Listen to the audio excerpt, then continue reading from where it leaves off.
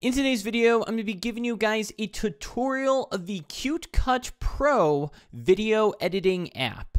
I'll be covering all the basics, so that way when you finish this video, you can get started editing right away.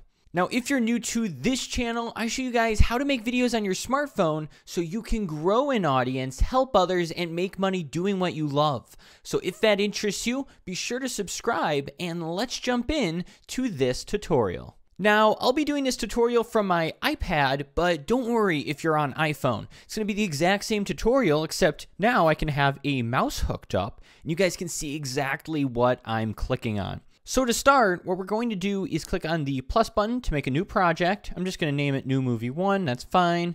And in here, we can access our settings. So I'm going to choose HD in landscape. This all looks good to me. Click Done. And then we'll be able to enter our timeline here. And something I like to do is just grab this here and bring it over, because this is going to be our preview screen, and I like a bigger preview screen, so that way I know how my video is going to look when I'm editing it. So to add videos, all we're going to do is click the plus button here, and will give us all the options of what we can add. And obviously, we're going to do some video editing, so I'm going to add some videos. So I'm going to click there. And in here, I'll go to our albums, and I actually have a video editing album. And here's the footage I want to add, so I'm just going to click on it. Here you can choose it, or you can click cancel if you chose the wrong item. You can also just add the audio if you want. For example, you record maybe someone playing a song and you just want that song as the background noise. You could click audio only. So I'm going to choose this video. There we go.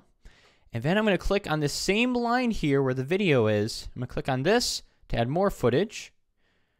There we go. Choose. Click this again. Choose. I'm just going to go through and add all of my clips. There we go.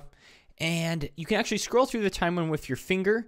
I also like to zoom it out. So I'm going to pinch to zoom out my timeline. There we go. And I can scroll through with my finger. And there we go. So you'll notice the blue line here, and this is basically where we are in the timeline. CuteCut Pro has a very weird way of doing this. So you can control where this is by just scrolling with this and moving the blue line, but you can also do it just by scrolling through your timeline, which is the normal way of doing it. But if you ever hit a point where this is over here and you're trying to get to the beginning of your video and you can't, and you keep scrolling over, it's because you have to move this weird knob thing over to get to the beginning of your video. Why they do it that way, I have no idea, but just so you know, so if you ever encounter that problem, this is how you move the blue line so you can scroll through your video without having to click play and watch it through. If you want to rearrange your clips in your timeline, all you have to do is hold down on the clip and it will turn yellow. There we go. And then I can just scroll over. Let's say I want this in the back. I can let it go there.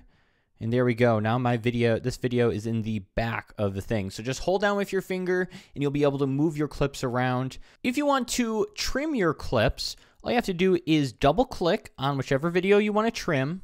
And then you can grab either sides of the video and you can just trim it like so. So I can trim it a little there, trim it a little here. And then I can click this check mark, and it'll make it trimmed just like that. If for some reason you make a mistake and you actually didn't want to do a certain action, or you accidentally deleted something, there's a back button right here. So if I click that, it'll reverse the trimming I just did. So if you do make a mistake, you can always click this back button. So no worries if you accidentally delete something. Now, if you want to add things over your clips like text, stickers, photos, put videos on top of videos, all you have to do is click this plus button down here. So when you click this, you can add more videos, photos, text, music, voice, and it'll start layering your clips and stacking them from here down, down, down, down, down. So if you wanted to add more things on top, you just have to click this plus button and then just keep going down the line, and you'll be able to add, different layers of text, music, photos, videos, etc. Now let's get into some more specific editing within our videos. So all you have to do is double click on a video and it'll pop up all the settings down below. So let's go through some of these. Here we've got the duplicate button. So if you want to duplicate a video, This is the split button. So if you want to cut a video in half and make 2 separate video clips, you can use the split button. We also have the delete button. This magic wand is actually the transitions button. So if we go over here, click the magic wand, we can add a transition, which they've got some basic ones here. There's a lot of different transition tutorials for Cute Cut Pro that are out there on YouTube, so I'm not going to go super in depth. I just want to give you the basics so you can just get into editing. But in here, you'd be able to add like a basic fade in, fade out, etc. all within here. But like I said, I'm not going to get fancy with it. We're going through the basics here. Now we've got the sound icon, so you can control the volume. Here we have the transparency, so you can make your video disappear or be half transparent depending on if you have a background or whatnot. We then have the timer here, which is going to control the speed. So if you want to speed up your video or slow it down, that'll allow you to do that. We also have the crop option. So if you want to crop in on your video, you can do all that right there. We have the filters.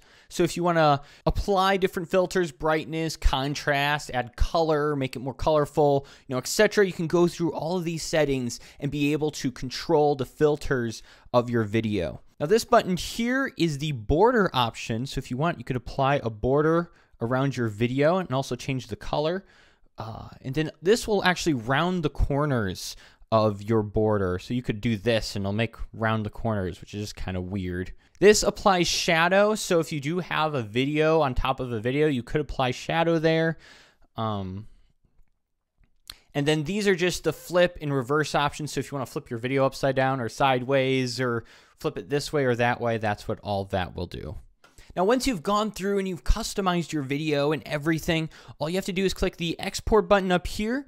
You want to probably export it to your album, so that way you can send it to TikTok or YouTube or Instagram, and then you are all set with getting your video complete. Now, if enough people want me to make an advanced editing tutorial for CapCut, comment down below, and if it so happens that I'll do that, I'll have a link to it right here. Otherwise, check out this playlist right here. I'll show you guys how to make better videos with your smartphone. So if you want to improve your smartphone filmmaking, check out this playlist, and I'll see you guys in the next video.